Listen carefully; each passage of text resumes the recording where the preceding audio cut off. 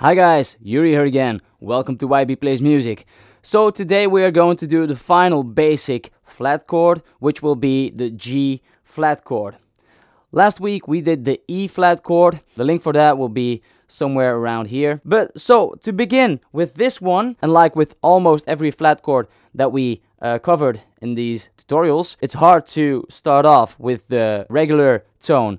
In this case, the G chord, which is this, and move it one fret back, because we got the problem that the bridge here on our arm, we cannot move that back one fret. So we start off with the second way to play the G chord, which is right here. If you want to learn how to play the G chord itself, the link will be also somewhere around here, somewhere above.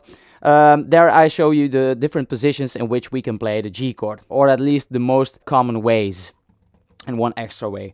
But anyways, the second way to play the G chord is right here with my index finger over all the strings on the 3rd fret. Then we have the G chord, then we have the G chord like this. And now it's very easy just to move back one fret to get the G flat chord, which is on the 2nd fret right here. And that's the G flat chord.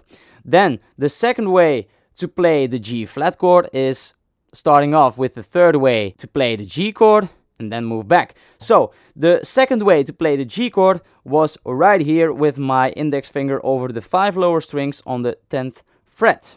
And then we have the G chord like this, which is already a little bit tricky to get clean. Then we move back one fret and then we get the G flat chord.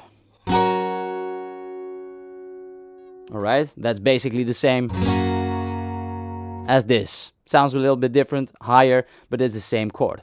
Alright, so that's basically it for the G flat chord. I hope you learned something again today, guys. Don't forget to subscribe, like, and share the video. Also, don't forget, I have reaction videos and music videos for you guys to check out.